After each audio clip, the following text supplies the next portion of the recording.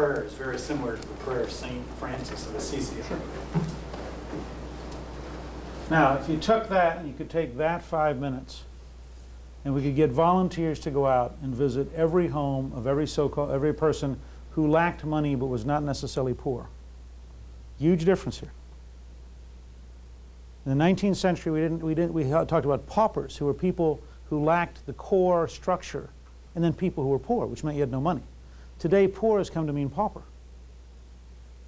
Many people in history have had no money, and yet they've not been poor, they've been rising. They would have money soon. Their children would have money. In fact, if you look at Little Women, it is in fact a movie about a family which has lost money but is working very hard not to lose status. And it's really very interesting. There's a recent New York Times essay on the 3 versions that have been made that we still have available, and what they each meant in their own generation, how they reflected the values and structures of their own generation. And it's worth seeing Little Women and thinking about that context. And then you think about, all right, what if every person in America who told you today they couldn't make it saw that 5 minutes? And you said, now tell me again what your problem is. This is at the core of what we're trying to say. Yet part of it, which is totally outlawed in the modern system, is if you were to say, first of all, who is so challenged they can't find personal strength? There are some people who have genetic disabilities, they have birth problems. They're a very tiny group. And for those people, I believe, we should, all of us, through the government, generously find ways to maximize the third wave information revolution opportunities to improve their lives. I mean, there are lots of things you can do with computers and with technology and with rehabilitation. Those folks we ought to invest in to get them up to a point where they have a chance to lead a decent life. But they're a very tiny number of people out of 260 million. For everybody else, it seems to me, you have to start by saying you're going to have to find personal strength. Now, the problem with that, and the thing which has been so driven out by the elite culture in this discontinuity, is that in American civilization we know that faith is central to personal strength. Let me give you some examples. These are among the great success stories of 20th century America, which very seldom make page 1. Alcoholics Anonymous. This is the big book, the basic text for Alcoholics Anonymous.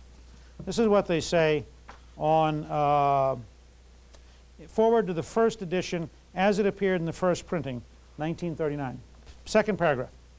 It is important that we remain anonymous because we are too few at present to handle the overwhelming number of personal appeals which may result from this publication. Being mostly business or professional folk, we could not well carry on our occupations in such an event. We would like it understood that our alcoholic work is an avocation.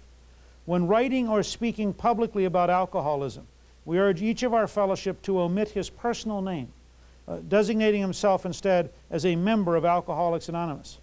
Very earnestly, we ask the press also to observe this request, for otherwise we shall be greatly handicapped. We are not an organization in the conventional sense of the word. There are no fees or dues whatever. The only requirement for membership is an honest desire to stop drinking. We are not allied with any particular faith, sect, or denomination, nor do we oppose anyone. We simply wish to be helpful to those who are afflicted. Totally different model. Costs no money, has no structure, and is, I think, arguably the most successful single anti-alcoholism operation in the world. Second example, if you take a look at One Day at a Time in Al-Anon, which is, this is their book. Al-Anon is the drug addiction parallel to the system.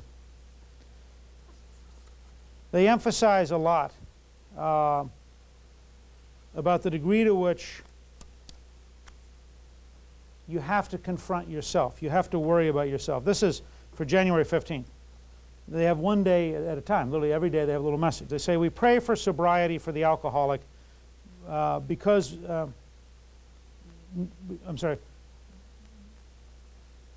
we pray for sobriety for the alcoholic because we believe this will solve all our problems, period. This is an illusion. Sobriety is only the first step in building a good life. Unless we both work to overcome the emotional conflicts within ourselves, we remain at a standstill. Our troubles only take new forms because they did not stem from alcoholism, but from the personality flaws that caused the alcoholism. and from our irrational reactions to them. Even when the alcoholic has conquered the compulsion to drink, I must remember that I have much to learn about adjusting to the sober alcoholic. Today's reminder: I will not delude myself into thinking that sobriety is the sole goal. I will deal with each problem that comes to me with the help of the 12 steps and the loving interchange with my friends in Al-Anon. Quote, I pray for the wisdom to take a rational and tolerant attitude toward whatever troubles I must face each day. In terms of personal strength, notice how it is being driven in again and again. 24 hours a day, which is meditations, which relates again back to Alcoholics Anonymous as a program. This is for day one. This is for January the 1st. Prayer for the day. I pray that God will guide me one day at a time in the new year. I pray that for each day God will supply the wisdom and the strength that I need. This is central over and over. You are smaller than your problems. Only God can help you. You can get through today. We can't save the rest of your life. We can help you save today. And then tomorrow, you can get through tomorrow. So it's a very consistent one day at a time. Finally, one of the books that made me a revolutionary. This is How Girls Can Help Their Country. I bought it at the Girl Scout house down in Savannah, Georgia, where the Girl Scouts were founded, of course, Juliet Lowe. And it is a wonderful book on how girls can help their country. And my point to you would be that when you look through this, the common sense, the basic commitment again and again. This book was written published in 1913, before there was an ERA. Its emphasis on helping others. Its emphasis on strengthening yourself. Its emphasis, for example, every girl should get should have 2 trades, so that if one dies, she can earn a living at the other. When you read that passage, then you think about modern unemployment compensation and the attitude of waiting. This book is a profound statement for women of a set of values in a time when most of you probably assumed they were unliberated. But in fact, it talks about professions, it talks about patriotism, it talks about serving your country. And of course, imagine how old-fashioned the concept, how girls can help their country, not how their country can help the girls. Now, in that framework, I just want to suggest to you that voluntary school prayer matters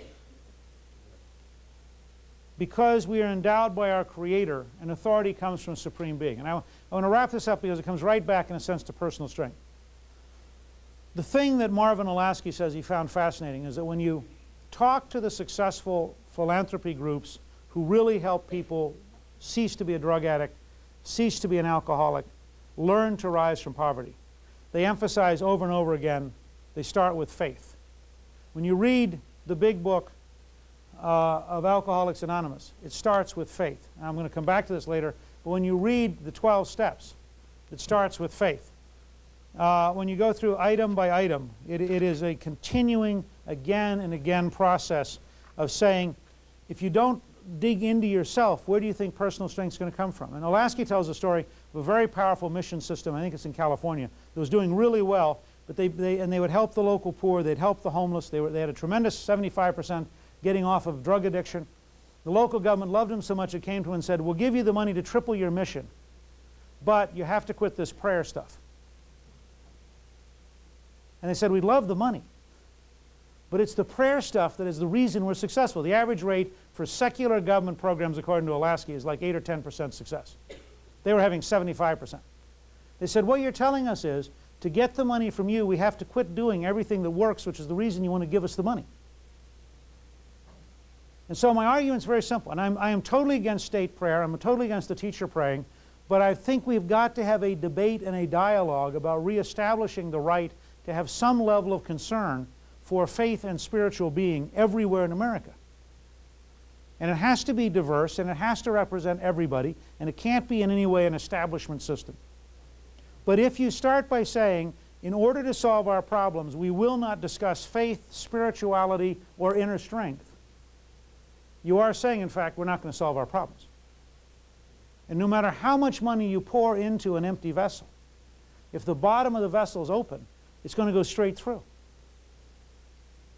And the whole point of this opening hour is to suggest to you that if you want a healthy, free society, it starts with personal strength. Personal strength starts with some inner strength, an inner sense of courage, inner sense of integrity, inner sense of spiritual faith. And that unless you address that, you're not going to have a healthy, free society.